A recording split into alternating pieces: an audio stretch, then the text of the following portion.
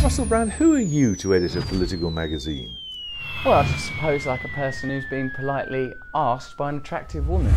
I don't know what the typical criteria is. I don't know many people that edit political magazines. Boris, he used to do one, didn't he? So I'm a person with crazy hair, quite a good sense of humour, don't know much about politics, I'm ideal. But is it true you don't even vote? Yeah, no, I don't vote. Well, how do you have any authority to talk about politics then? Well, I don't get my authority from this pre-existing paradigm, which is quite narrow and only serves a few people. I look elsewhere for alternatives that might be of service to humanity. Alternate means alternate political systems. They being? Well, I've not invented it yet, Jeremy. I had to do a magazine last week. I've had a lot on my plate. But here's the thing that it shouldn't do. Shouldn't destroy the planet. Shouldn't create massive economic disparity. Shouldn't ignore the needs of the people. The burden of proof is on the people with the power, not people like doing a magazine. The great achievements of civilization have not come from government bureaus. Einstein didn't construct his theory under order from a bureaucrat. The social order as we know it is created out of ideas, either directly or as a systemic consequence. Somebody somewhere did something which generated a group interest. Which then led to the implementation of a specific social component, either in a physical form, philosophical form, or both. Once a given set of ideas are entrusted by a large enough group of people, it becomes an institution. And once that institution is made dominant in some way, while existing for a certain period of time, that institution can then be considered an establishment. Institutional establishments are simply social traditions given the illusion of permanence. All higher species, mammals particularly, are competitive. While there is always a debate about genetics, it is at its base a genetic competitiveness to pass on the traits that made the species excel in its environment in our development. It's very easy to understand in the context of values, meaning what you think is important and not important, that information influences or conditioning is coming from the world around you. Make no mistake, every intellectual concept which each one of us finds merit with is the result of a cultural information influence, one way or another. The environment is a self-perpetuating programming process, and just like designing a software program for your computer, each human being is advertently and inadvertently programmed into their worldview. And then all the elite does is knows how to manipulate and punch those buttons and condition those and hone those and bring up certain instincts that have manifested through societal developments. Essentially, what you're seeing with this ruling elite that you refer to, that of course they will use technology against humanity, the microchip, surveillance. We're seeing this rampantly. Why? Because their social system is failing. But do you not think this individualistic culture is in itself destroying the principles at a spiritual, human level? However, they are totally out of line with nature. So what they're implying will never really work because it will just produce more instability. The people will eventually rise up above it because the system is emergent and we are always learning new things, and things that do not work as the emergence proceeds will be phased out.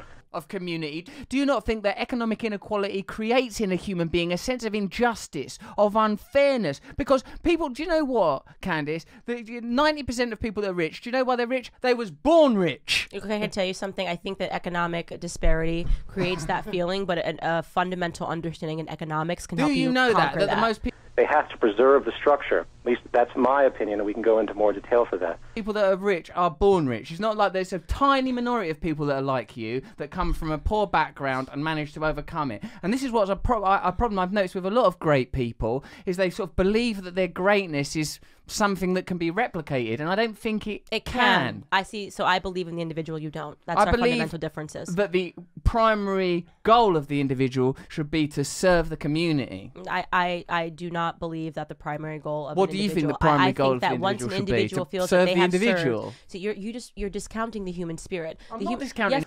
To continue the analogy, the human brain is a piece of hardware, and the environment around you constitutes the programming team, which creates the values and perspective.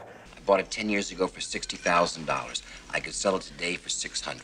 The illusion has become real. Every word you know has been taught to you one way or another, and thus every concept and belief you have is a result of this same influence. And the more real it becomes, the more desperate they want it. Capitalism at its finest.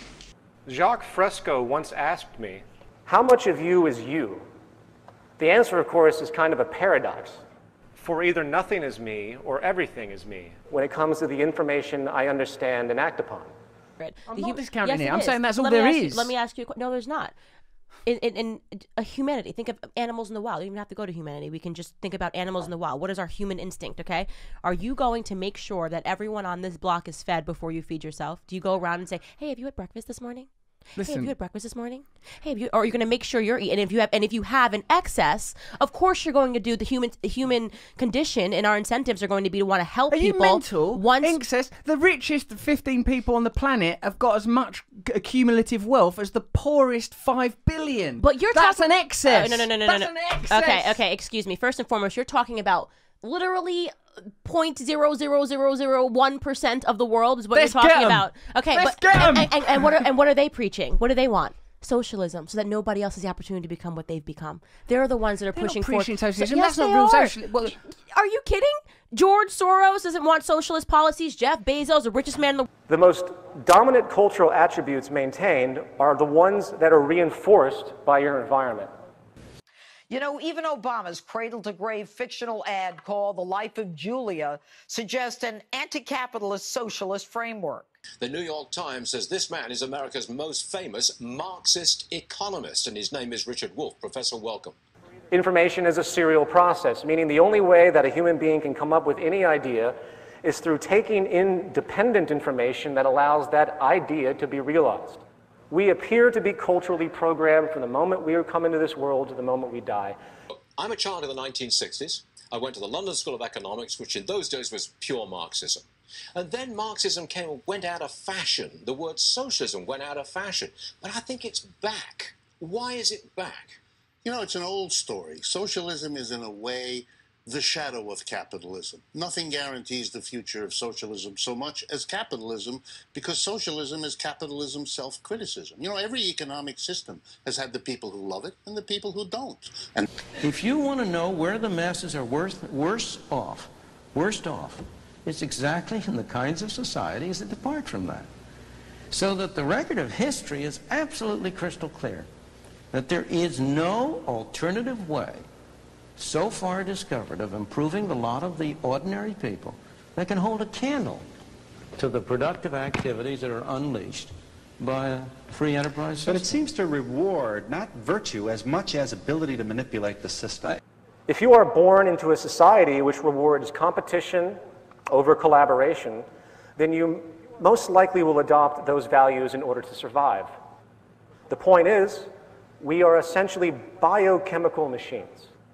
And while the integrity of our machine processing power and memory is contingent in part on genetics, the source of our actions come fundamentally from the ideas and experiences installed on our mental hardware by the world around us. In turn, the more established they become, the more cultural influence they tend to have on us, including our values and hence our identities and perspectives.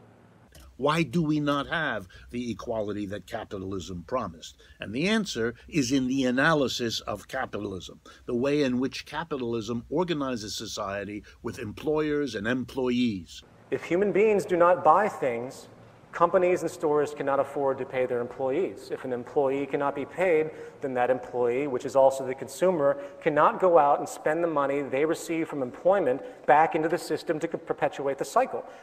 The kind of parallel to lords and serfs and masters and slaves, such that the employees produce the wealth that the capitalists get into their hands, thereby becoming wealthier, while the mass of the working people are excluded from the very surplus their creativity puts on this earth. In other words, there's an explanation. What does reward virtue? You think the communist commissar rewards virtue? You think a Hitler rewards virtue? You think, excuse me, if you'll pardon me, do you think American presidents reward virtue? If people do not constantly spend their money, the entire economic structure, including the entire labor system, would completely collapse. Do they choose their appointees on the basis of the virtue of the people appointed or on the basis of their political clout?